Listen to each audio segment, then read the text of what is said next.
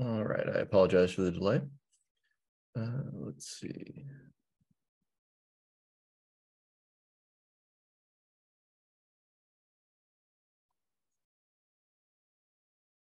All right. It looks like the Aries working group met yesterday. Was anyone able to attend this call? I did. We talked about had a cool demo of a native iOS Aries library in Swift, which appears to be on the way to donation to Hyperledger as part of the Aries project, which is really cool. We also talked about DIDCOM v2 interop. Credit goes to Lance from Roots ID, who has done a lot of work in this area. And it starts to feel a lot like we're going to start defining AIP version 3 with DIDCOM v2 as a foundational basis for that. So that is in the beginning stages, the very beginning stages, not at the end of conclusion or anything, but that appears to be moving forward in the community. All right, very cool. Thank you, Sam. Looks like Aries Bifold met last week. Was anyone able to attend the Bifold user group?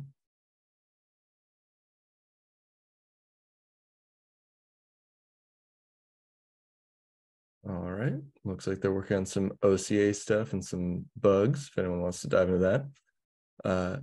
Aries Cloud Agent met a couple days ago. Was anyone able to attend the Cloud Agent Python users group? Yep, the traction demo and Akapai plugins architecture was put forward, so some of the things we'll hear about today, and then presentation from ID Union on how to use, or an idea for using interacting between an OpenID Connect relying party and a DIDCOM, Akapai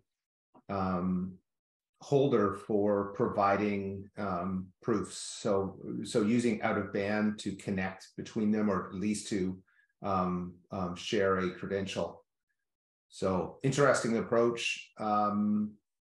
The other topics will carry on next week, but there was good discussion on this idea of getting started on combining OpenID and Akapai.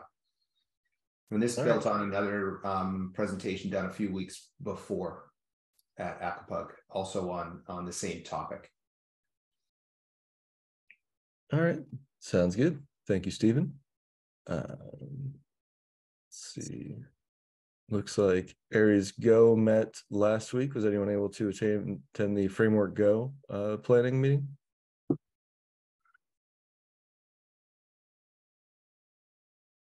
All right, looks like they were discussing some DIDCOM v2 stuff. Aries Framework JavaScript met today. I'm not sure if anyone was able to attend this meeting. Was anyone there?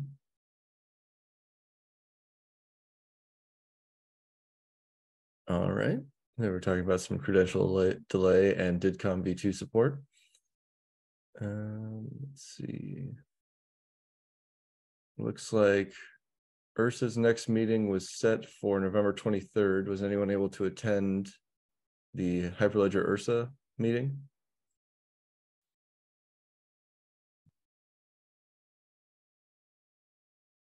All right, well, you can find their meeting recordings here if you're interested in following up on that one.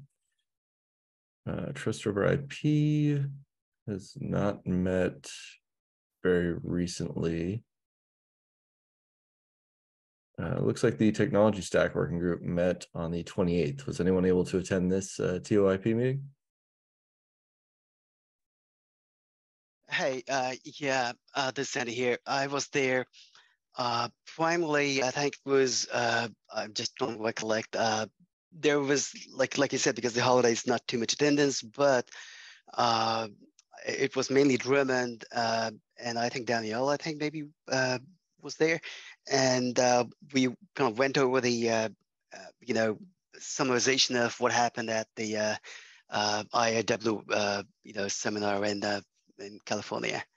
That was primarily it, and there were a few other things, but nothing more specific. All right, sounds good. Thank you, Sandy. And by the way, there's supposed to be a AITF meeting. I think, in fact, supposed to be at noon today. So for the AI and Metaverse technology framework from the technology stack. In fact, I think there was supposed to be a technology stack meeting this morning at 10, which I couldn't because I had a conflict with my work. So I don't know, have the updates from there, but I do plan to attend the one at noon. All right, sounds good. Appreciate you reporting back to us. Yep, thank you. Looks like there was a concepts and technology meeting on the 21st. Was anyone able to attend this TOIP meeting?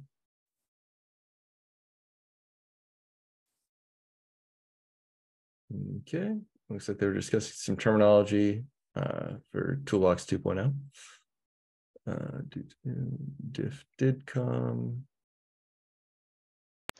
This week was a users group, and we talked about some of the compatibility concerns, but one of the things that came out of that was that it would be really useful to have some test agents stood up. And so one of them that was brought up was the just ability to do a trust ping, which is a very crazy simple protocol.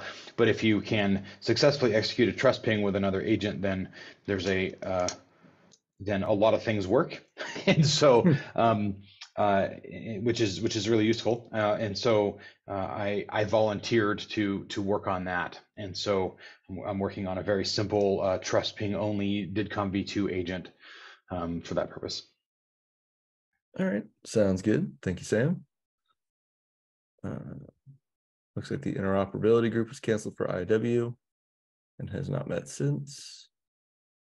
Actually, the interop group met Wednesday. I have not heard the recording yet, but Paul Knowles reported on overlays, concept architect, overlays, OCA, the overlays architecture. So that might be an interesting one to have heard what the latest update is on that. I'm going to catch up on it when I get a chance. All right, good to know. Thank you, Stephen. I will make sure this section gets updated. Awesome. I believe that is it for our community updates then. I will pass it over to you, Kyle, if you'd like to start sharing. Tim, there's one other you're missing, which is the non-creds work that's going on. So we met on Monday and had a really interesting conversation, for those not aware of this, that from Michael Lauder, who talked about some new work he has done and what could be the foundation of a non-creds next generation with a number of really interesting features and so on that can be implemented with different cryptography primitives. So interesting presentation. All right, so you're suggesting to add that at the bottom. There's a You might want to add a non-creds. I think that's more active than some of the other things that are structured, that are in there. All right, sounds good. I can definitely do that. Stephen, do you have a wiki link for non-creds? Yes, yeah, I can share that. Hyperledger and non-creds is now a project, and so it's on the Hyperledger wiki, and I'll shoot it over to you, Shar. Great, thank you. Awesome. Well, I think, yeah, with that, we'll pass it over to you, Kyle, if you want to start sharing. Great, thanks. Let me just get organized here.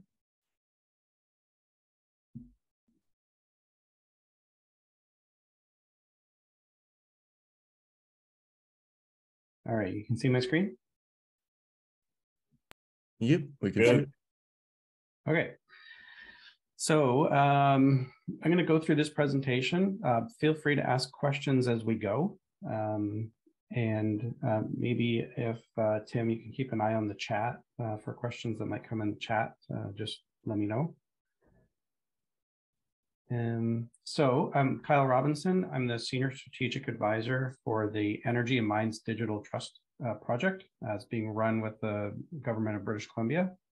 In this presentation, we're going to talk about digital credentials for organizational identities in the natural resource sector. So Energy and Mines Digital Trust is really working on the BC government digital trust ecosystems. There's also work going on with the Ministry of Citizen Services with a different project, but we are working very closely together on an overall BC government digital trust ecosystem. There's a number of different use cases involved. The use cases that the energy and mines space is looking at is around sharing sustainability data, certifications, and credentials, particularly between businesses and government entities, not so much in the personal identity space. So there's three sort of opportunities that we're looking at for using this type of technology: self-sovereign identity, verifiable credentials, in the context of sustainability reporting. One of them is more efficient processes for reporting. And so the technology stack actually allows for better efficiency and for sending data around. Because at the end of the day, really the SSI or verifiable credential technology stack allows for data transport between different parties in a structured manner. Current processes are often unstructured, so they're emails or PDF reports or things like that that are just emailed around. But this allows us to have more structured processes and data standardization. The next piece for that is increased trust and security. So there's a lot of third-party verification that's often done in this space of sustainability reporting. And so an end receiving party for information really wants to know that they trust the data they're receiving, which has been audited by a third party. Again, this technology allows for that digital signature to be baked into the credential itself, which that end party can examine and understand where it comes from to see the trust. The other important thing is actually selective disclosure. So we're reusing Hyperledger non-creds to enable selective disclosure. And one of the primary reasons there is there's a lot of data that is handled between businesses that's reviewed and audited, but not all of it is shareable to all different parties. But what we want is, back to the efficient processes, is we want to reuse data sets that have been trusted rather than recreating multiple data sets with different subsets for different parties. So using selective disclosure, you can have one credential, let's say, with like 100 attributes of information, which covers many, many use cases for who all the different parties are that you want to share with. For regulatory reporting, voluntary reporting, adding to an ESG report, sending to investors, sending to a bank, all these different things. You want to use the same set of data. So you don't have to constantly get at new credentials in different formats with different subsets of data, which is, again, what's happening today in the form of PDFs and that kind of thing, or recrafting data sets. So selective disclosure, for those not familiar, is a mechanism where you can have 100 attributes of information, and then you can pick only the subset of information that receiving party needs. So the receiving party might want 10 different attributes of that information. Well, they can specifically ask for those 10, and you can use the 10 values from that specific credential to fulfill that request. And it has the same digital signature as if you were to share 15 different attributes of information.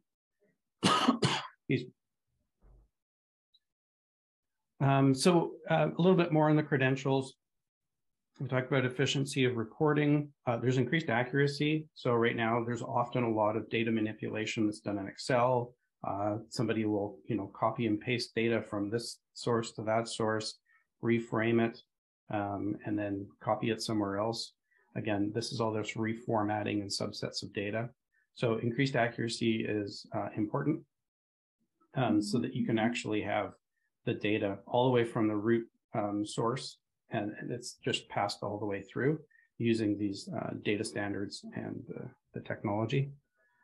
We talked about improved trust and being tamper-proof for transmission, privacy preserving, so they're only sharing what they want. Maximized markets is so where the natural resource companies allows them to compete in these global markets. So what we're seeing right now in the market is, particularly in Europe, is there's a requirement for responsibly sourced products. And then to get that to that responsibly sourced product, there needs to be a digital signature on the product, and verifiable credentials allows that to happen. There's a couple other potential technologies that are being looked at, but there are sort of verifiers in the trust triangle sense in the market space that are looking for those credentials. They want proof that the data is, or that the product is sustainably sourced. And this also dovetails into the supply chain solutions. And, we're just innovative technology. So this is all very cutting edge technology, and positioning British Columbia as an actor in the natural resource international trade space to enable our companies in British Columbia to do this kind of thing. So Energy and Mines Digital Trust as a project, as a bit of a program, are enabling these companies to participate in this space. Okay, so in EMDT, we have two teams. We have one team that is working on our pilots at our use cases, working with different stakeholders. We'll talk about that in a sec. And we have another team, which is our developers. And so our development team is working on a thing called Traction, which was mentioned earlier in the call.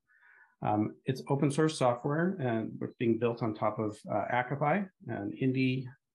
It's right now it's architected so that we're building plugins on top of Acapi, very similar to the plugins that Indicio has been building, using that Acapi plugin architecture, so that you can have an existing Acapi and then add those plugins to get the additional features and functions.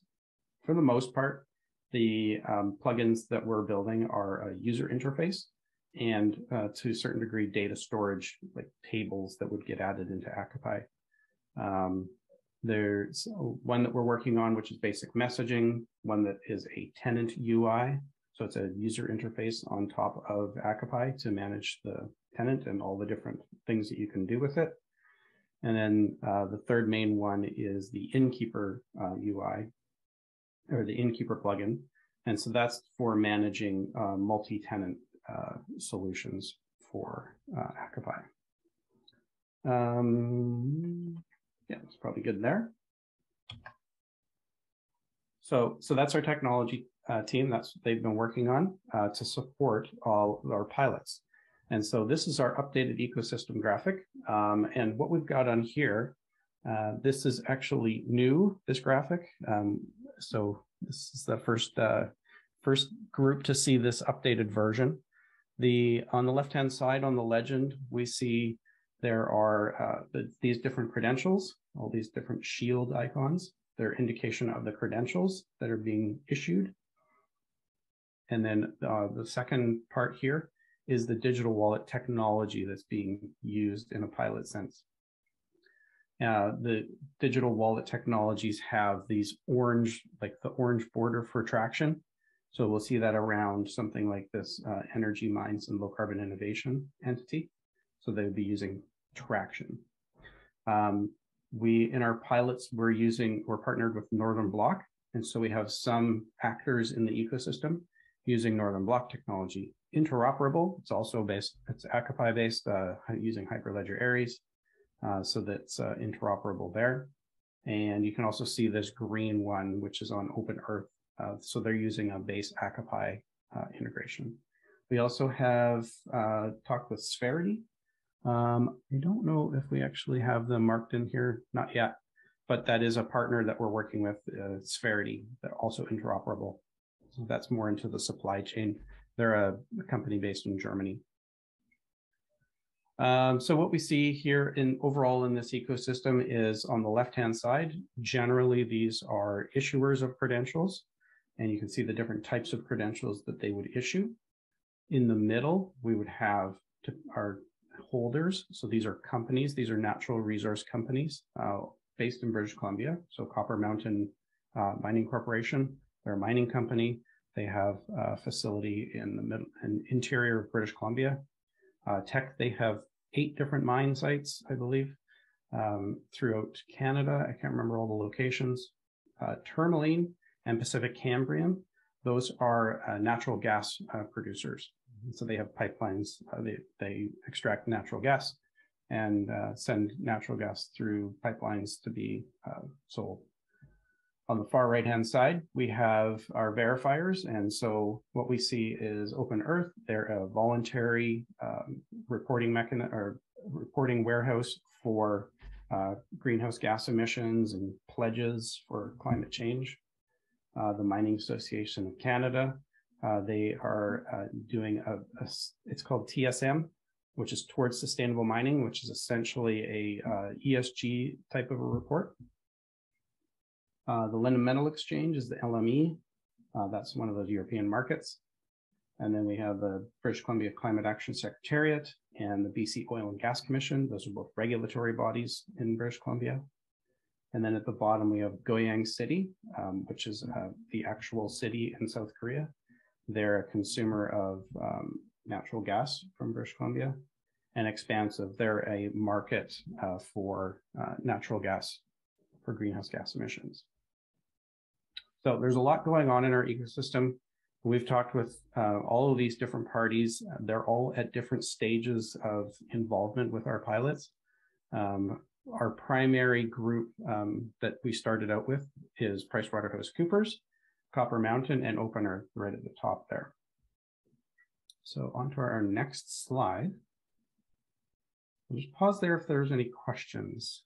Actually, the next slide, I'm going to show a video, which is our demonstration.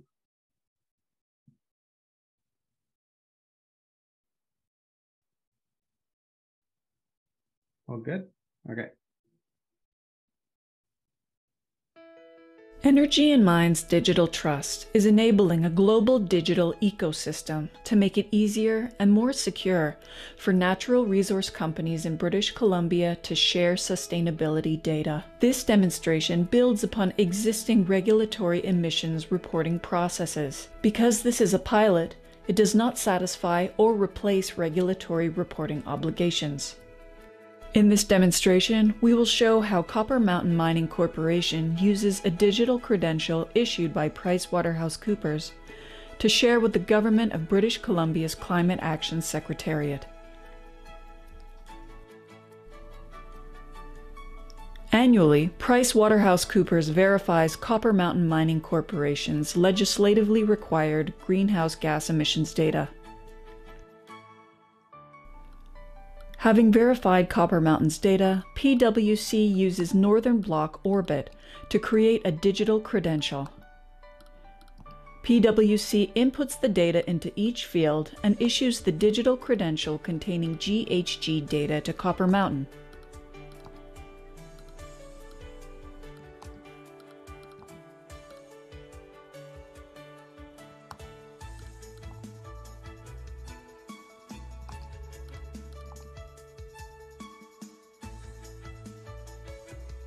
Copper Mountain sees a new notification from PwC. Copper Mountain logs into Northern Block Orbit to view the credential. Copper Mountain selects the new credential, inspects the data, and accepts the credential. They now own their verification statement as a digital credential and can use it to fulfill requests for information.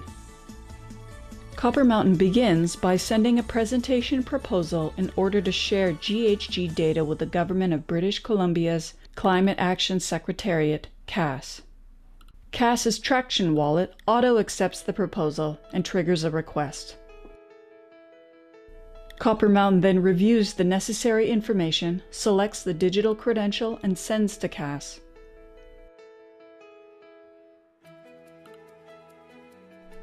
CAS requires mining companies that emit above 25,000 tons of CO2e a year to verify their GHG emissions annually, adhering to the Greenhouse Gas Industrial Reporting and Control Act. Using Traction, the Climate Action Secretariat can see how Copper Mountain has sent their digital credential. CAS has the ability to see that PricewaterhouseCoopers verified this data and issued the digital credential. CAS still reserves the right to check emissions reports for accuracy. This demonstration is one of several EMDT pilots, exploring how sustainability reporting can be made more efficient in the natural resource sector. Contact Energy and Mines Digital Trust to learn more and to watch a live demonstration of a credential exchange. This demonstration uses Traction and Northern Block technology.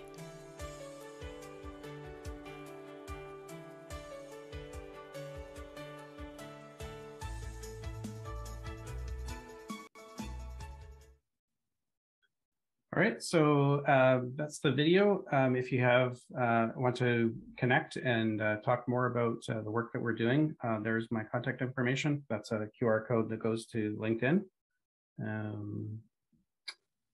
And so now, Tim, we can open it up for some Q&A.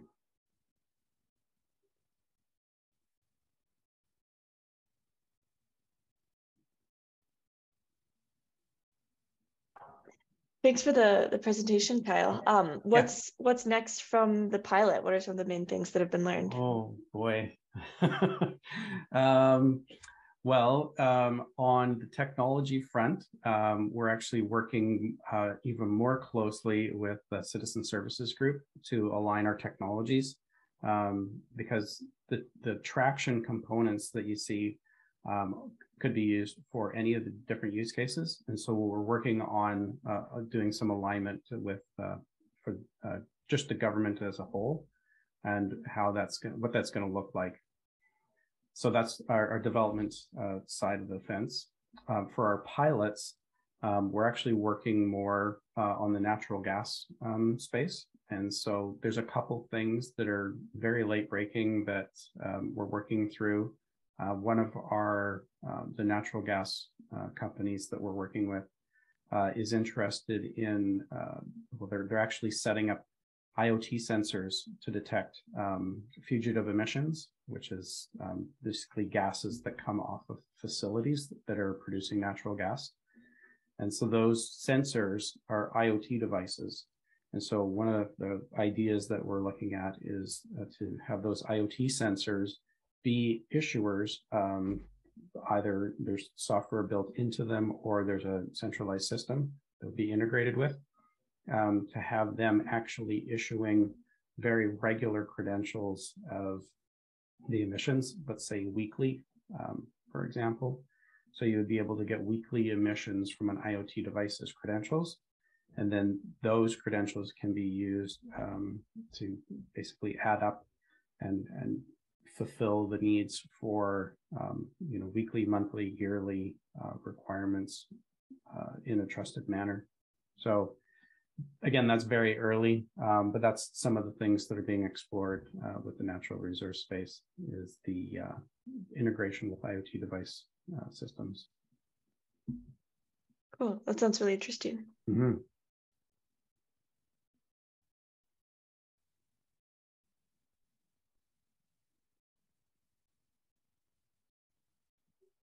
Maybe I'll just pop back to our ecosystem slide for a second. This one. So yeah, there's a lot going on in our pilots over here. Again, all at different stages. A lot of the work that we've been doing on our pilot team has been with these credentials and looking at the actual data structures for them. Some of them don't really already exist. Some of them do. Some of them have existing governance, what we would call governance information. So for example, towards sustainable mining, they have pretty good data, governance structure for what a TSM credential is and the way that it's used. So from a governance perspective, we're looking at how we can leverage the existing work that's been done and what gap we need to fill for governance for the actual verifiable credential form of towards sustainable mining credential.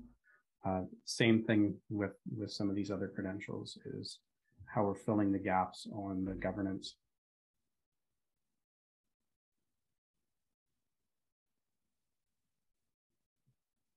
Hey, Kyle.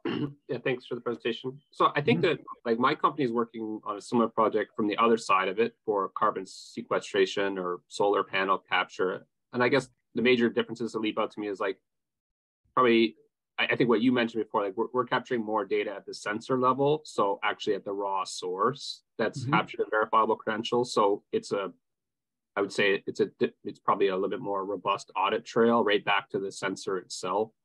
And then I think like, and then it eventually it does tie into carbon credit ecosystems that are fully like third-party auditable, which I think, you have a lot of those elements here, but I wondered if you see that tying into like the purchase of carbon credits or into those larger ecosystems, and then how far back into the source of the data you think this system would go?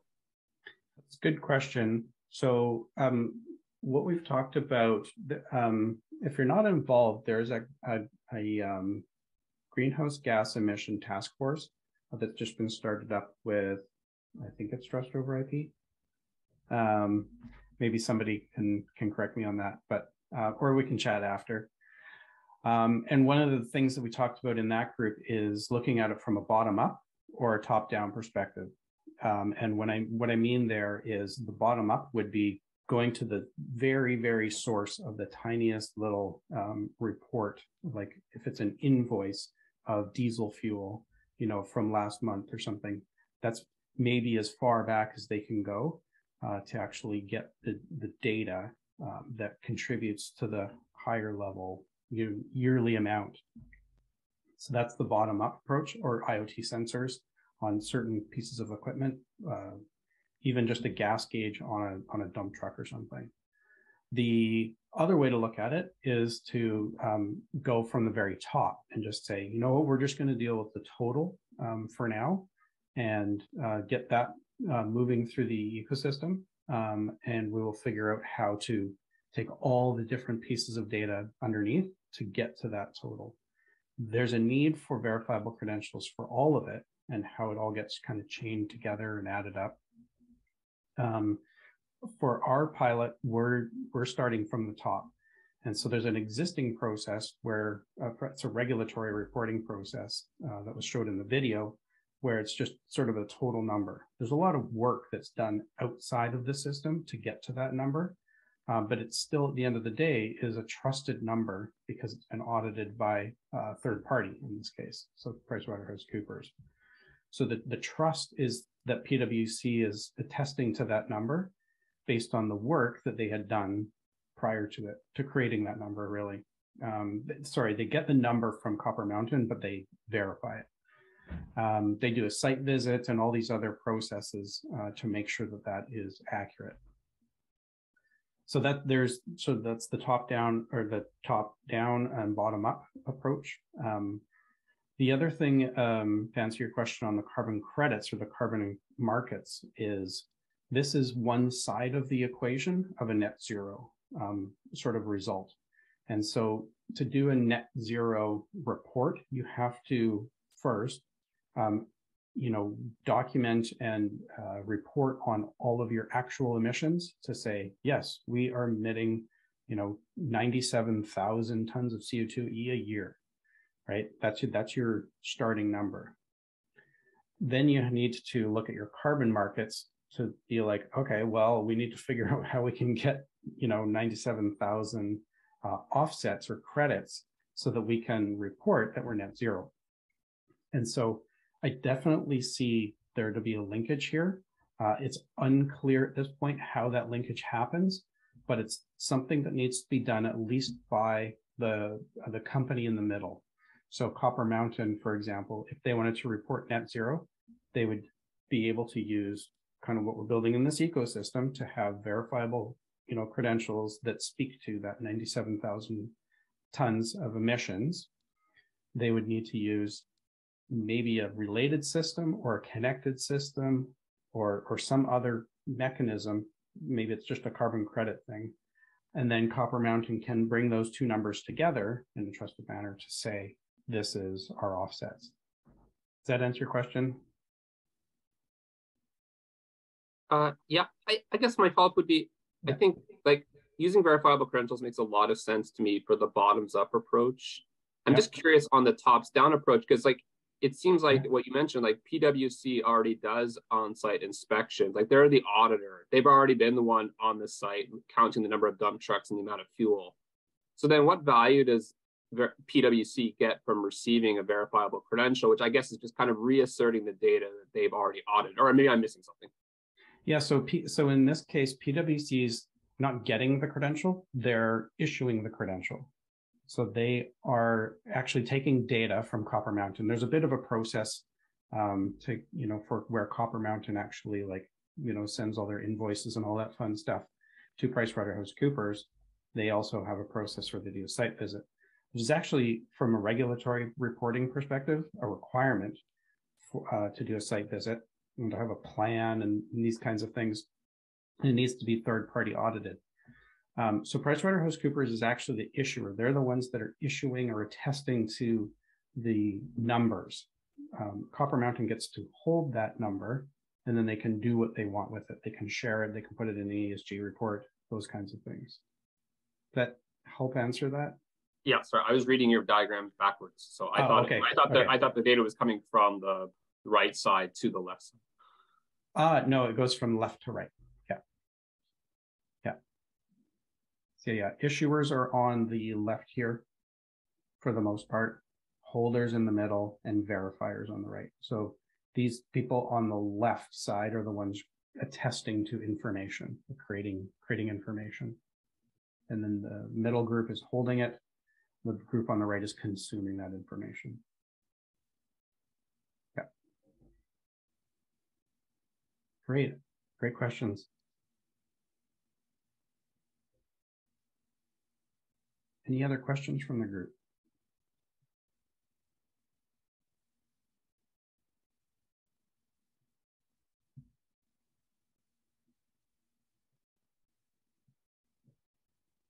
Okay, well, if you have follow-up questions or want to get connected, you can email me or check me out on LinkedIn.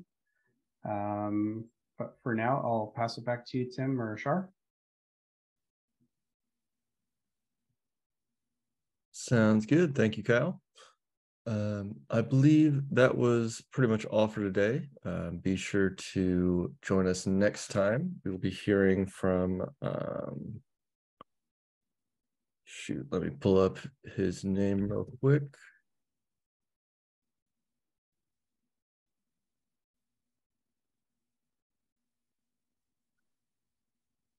I think we'll be hearing from Dominic Zajskowski. Yes, I believe so. Looking forward to that presentation. Yes, thank you, Shar. Yep, the next meeting will be on December 15th, and we will send out Discord reminders as well. So thank you all for coming, and the recording will be up soon. Have a good one. Yep. Thanks, everyone. Thank you.